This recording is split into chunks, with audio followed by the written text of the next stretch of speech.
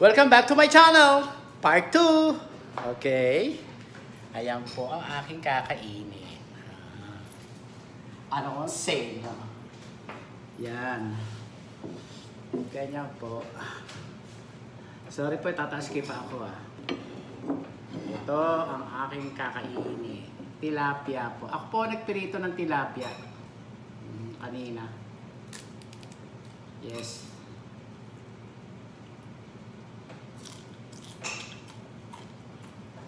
Masarap.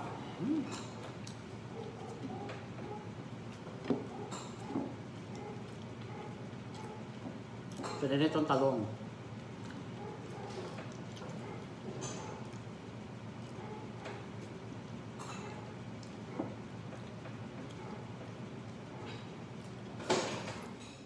Diba? Where are you?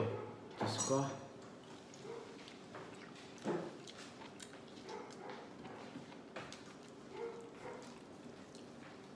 Matanda na yung anak ko. Diyos ko.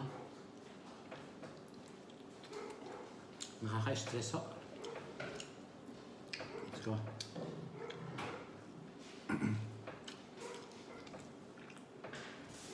Init. Nagluto kasi ako ng chicken curry. Mahal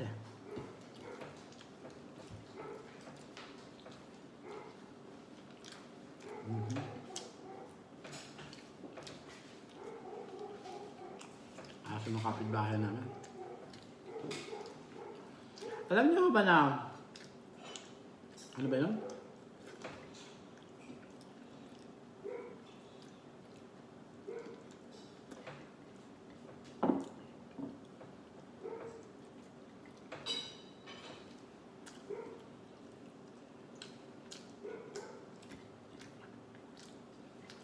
Sarap.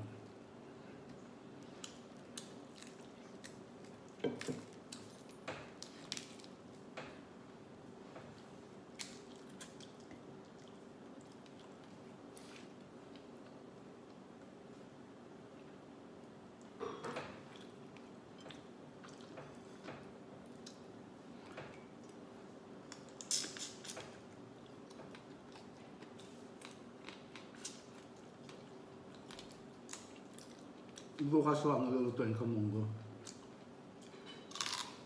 Ay, ito.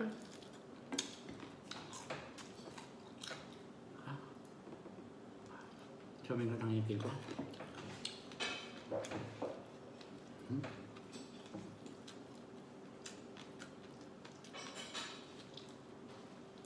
Ayaw kaya asawa ko? Good. Kaya na ayaw masalita. Nililibang ko.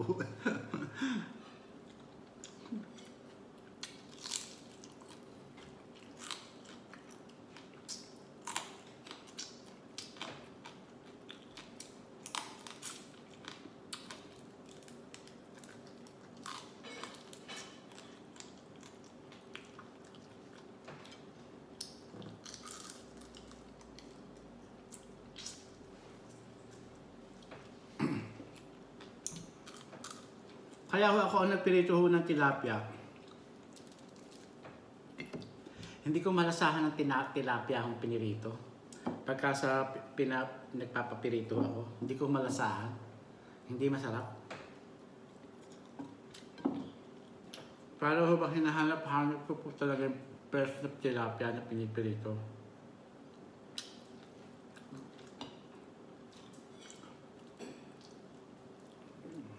Kaya ako naman nagpirito, masarap.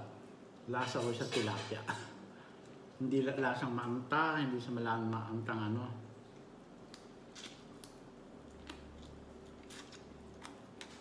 Pinalinis ko lang po, tsaka pinaputol ko.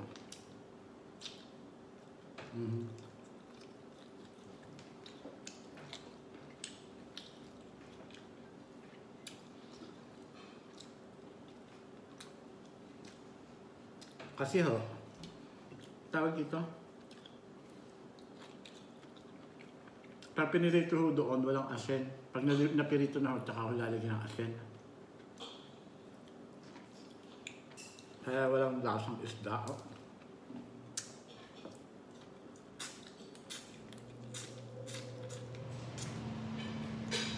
Alam niyo na, laki ako sa probinsya.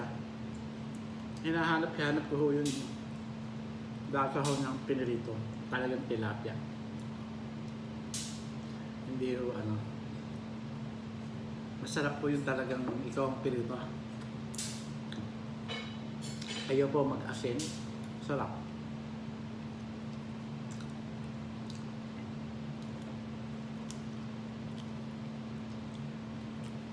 Habang pinipirito ka ito, sinarado ko yung hallway ng bahay namin. Tsaka tiho ba, nagpipirito ako ng tilapia fillet niya. Hindi, ganun din. Kaya pwede ko magpirito. Kahapon siguro. Nasa labas po ako nagpapahinga. Pinuntahan ako. Tinanong ako, mahal, ano niluto mo? Bakit ganun ang amoy ng bahay? Talaga hindi makakaito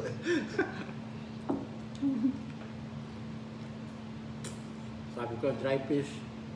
Sabi niya, that's why. Nakamit po. Nakamit po. Nakagiti lang siya sa akin.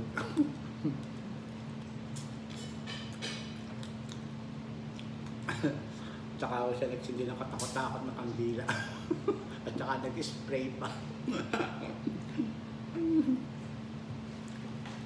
Wala akong magagawa.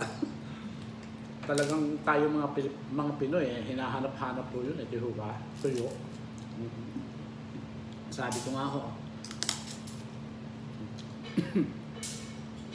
hiyain niyo sa akin yung bako, whatever. Tuyo pa rin ako. Tsaka gatas.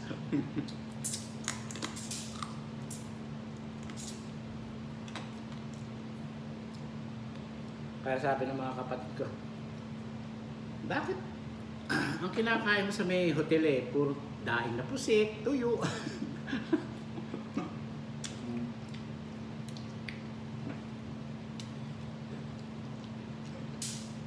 Sabi ko, huwag niyo akong pasinin. Sabi ko, huwag niyo akong pasinin. Pag sinabi ko, huwag niyo akong pasinin, huwag niyo akong pasinin. Lumalayo sila. Kasi nananakit ko ako. Nananakit ko ako. Pumapatulo ako. Wala kayong sabi ko. Kumain kayo, sabi ko.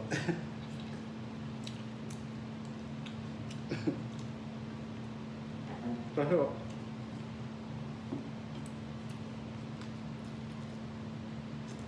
kasi sa Hilton ho kami nag-check-in. Pre yung breakfast po namin. Kaya yung binabayaran na po namin, yung mga guests namin, yung driver po, yung pamangkin ko nag-drive sa amin, libre yun. Kaya sabi ko, yung kakain. Huwag kayong kakain sa bahay, dito kayo sa hotel kumain. Sabi ko, opo daw, opo. Aga nila. Para daw sila makapasyal.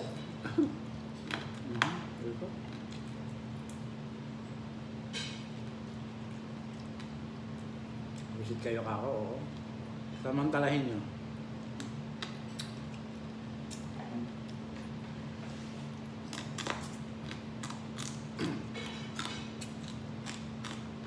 Tsaka yung mga meeting namin sa branch sa hotel ho. Naka-charge po sa amin yun.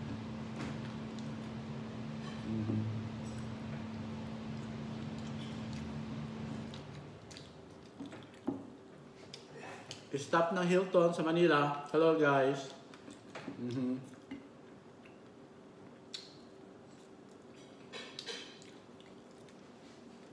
Ano ba itong mga staff po doon?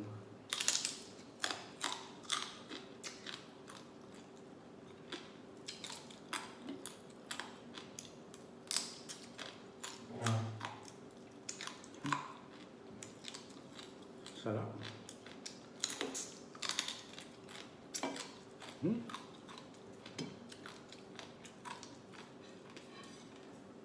Sarap kumain. Wala wala na, tapos na ako.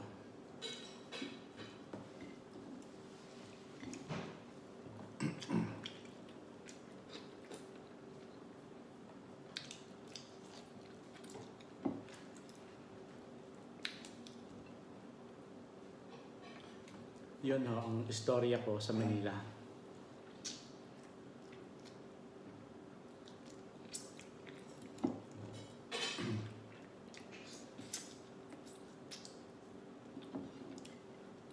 Tsaka ho nung nag-despedido kami ng mga kamag-anak ko ho, doon ho na pinakain. I think mga iho kami, siguro nasa 50, mahigit ho yata 50.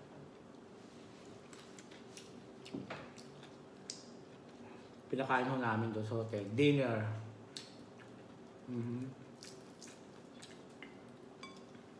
Tinanong ko ng chef anong request ko. Hindi naman natuloy.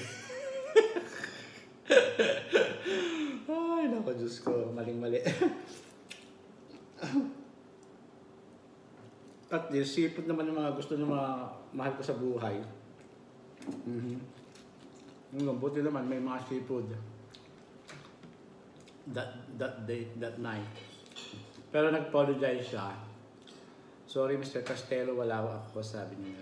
Okay lang, sabi ko. Nakaraos naman eh. Nalimutan ko ho. Tsaka ho, day off ko ho or something.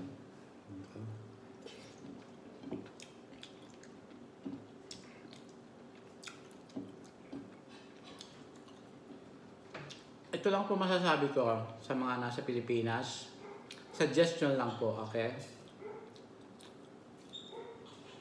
Pag meron ho kayong, hindi naman kami VIP. Kaya lang, sila nagtanong, sila nag-offer. Yun ang naalala ko. Di lang ako oo, sige.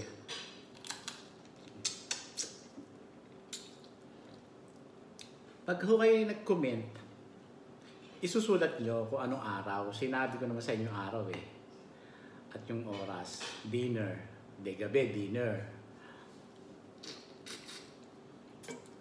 Kayo dyan sa Manila, kung may mga guest ho kayong magpapaparty, eh hindi naman ho barya-barya ang binabayad. Hindi naman ho 10 lang. Okay. Dapat ho,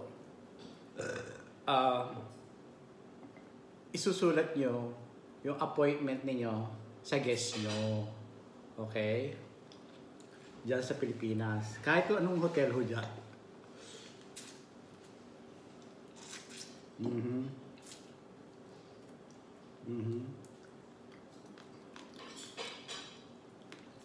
Isusulat nyo. Huwag nyo isusulat sa utak. Kasi wala ho yung utak eh. Nawawala ho.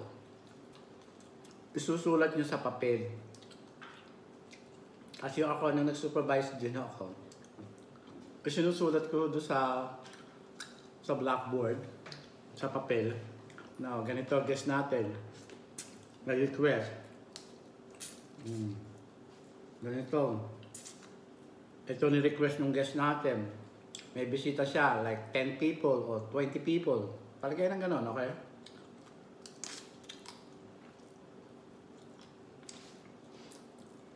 Hindi yung ano. Naku, mapapaaway kayo. Buti na lang kung mabait ho ako.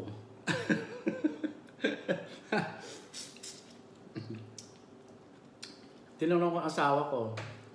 Dahil tinitignan niya yung mga guests niya. Siya kasi nangumbide. Siya nagbayad eh. Hindi ko ako. Tinanong lang ako. Dahil ngayon. Sabi ko doon sa kay Mahal. Kasi lumapit sa akin yung chef. Sabi nga nun, ako ano daw request ko. Dahil sa magbibigay tayong party.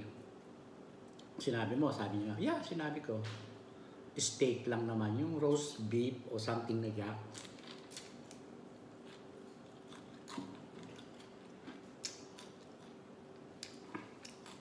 Dapat may roast beef. Walang roast beef.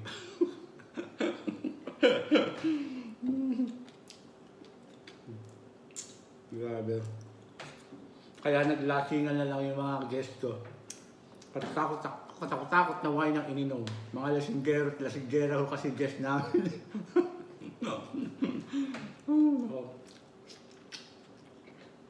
Isang sikon na lasing. Anak ni Priya, hindi siya malasig. Grabe si Victoria. Sabi niya, nalasing ako. Humahapay ka ako, sister.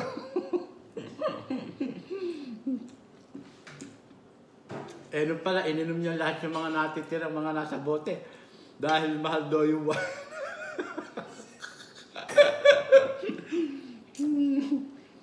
Mahal daw yung wine. Talagang mahal, sabi ko. Kasi mahal pa. Pag uminom ng wine niya, hindi basta-basta.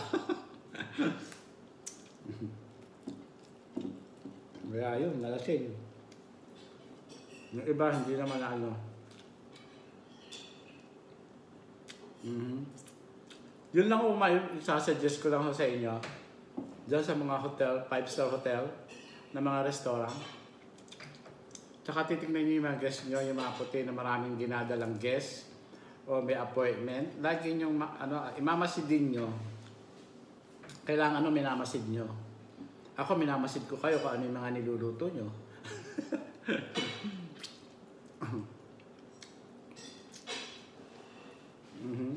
Kaya sabi ko, ang masasabi ko lang po, be prepared.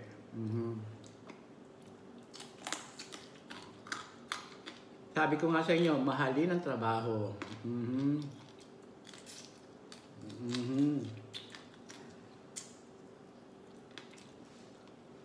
Dahil 5-star hotel ho yan, ang reputasyon nyo ng management ang kailangan alagaan nyo.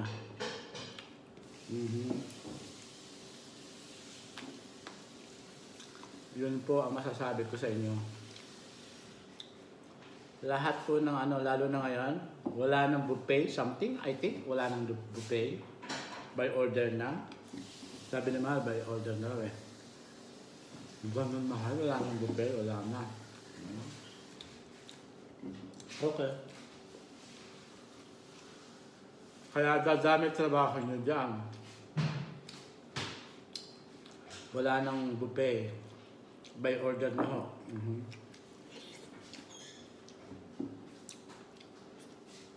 Lulutuin nyo lang ngayon isa-isa.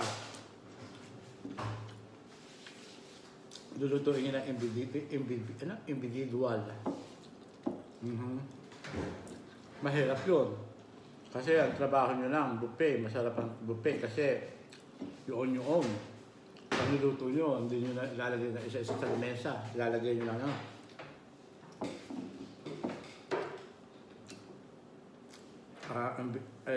kahit po dito, hindi na, ala na yata ang buffet.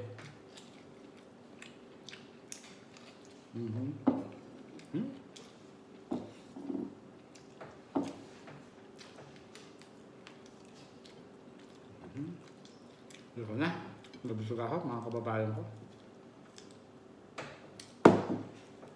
Wine. Yun lang po ang suggestion ko sa inyo.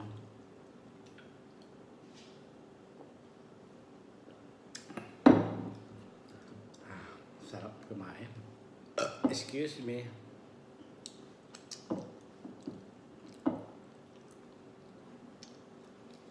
Tingnan nyo, wala ako natira kayo. Simot na. Simot na simot ho yan. Mga bata, mga kumpare-kumare, wala dapat itira sa table nyo o sa pinggan nyo. Dahil sa maraming nagugutom na tao. Huwag seselensalan. Itabi nyo para bukas. O sa makalawa. Ganon. Ganon. Hala! Hala! Halo! Halo!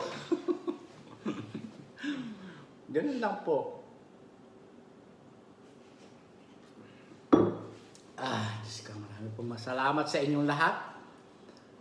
Hanggang dito na lang po ang aking video. Di pala, maghugas tayo, mga kababayan ko.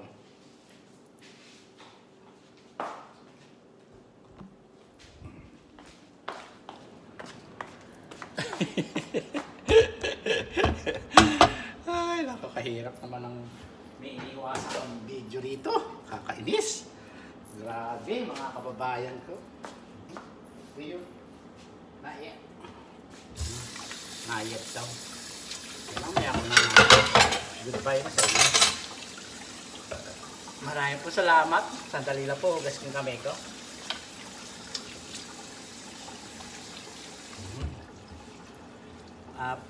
Si Mahal ako magtatanggal ng dishwasher. Siya ho nakatoka doon. Siya nakatoka. Ay, bukit. Diba da? Ayan, ayan, ayan.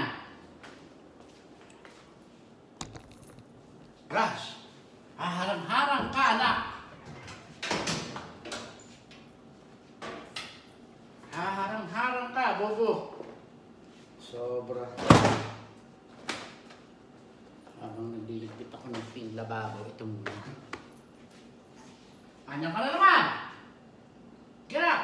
Out, baby! Out! Come on! Out! What are you doing? Oh my God! My old lady! My old lady! Nakatapakan na kita. Sobra ka. Come on.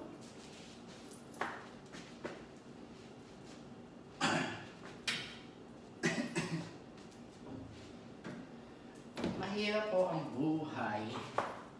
Yan. Kaya po dapat mahalin ng kapwa-tao. Namimiss ko nanay at tatay ko. Ganun lang po. Sabi nga ng tita ko Tita Menji ko. Buti alam niya. Si Tita Menji, nag-iisip. Sabi niya, Francis, kung buhay lang nanay at tatay mo, napakalaking swerte nila sa'yo. Buhay senior ang kanyang buhay ng tatay at nanay mo. Ay, sabi ko, opo naman. Sabi ko, tatatayoan ko ng masyon. Tatayuan ko ng masyon po yung tiyahin ng mother ko at father ko. At ituturo ko ka ako yun. Ituturo.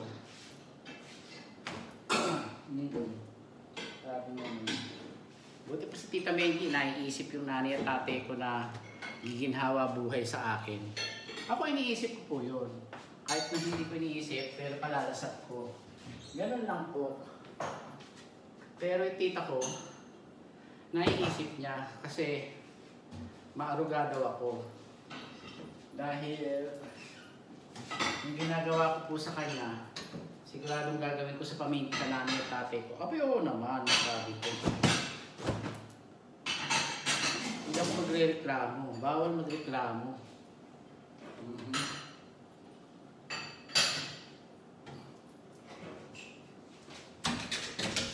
Nevada? Nabuksan niya yung pinto. Grabe. Tayo. Ay, ganito. Babo. Ay, naku, Diyos ko. Gustong gusto sa, Okay ba? Diyos ko, aso ko, oo. I'll do it, mahal. The sink. Okay. Yan.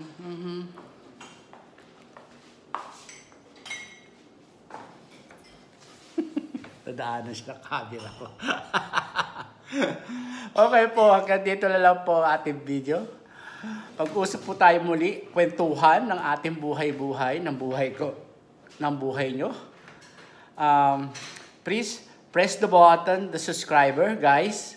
Pindutin nyo lang po yung subscriber, guys. Maraming po salamat sa inyong panonood sa akin. Maraming po salamat. I love you all, guys. Shout out po sa inyo sa buong mundo. OFW, lagi ko po sinasabi sa inyo. Tibay ng utak, tibay ng dibdib, at tibay ng katawan. Okay po? I love you all. Bye. Lagi ko po sinasabi na pray to God every day, every night, every minute. Hala! Hello! Hala! You know? Okay, maraming po salamat.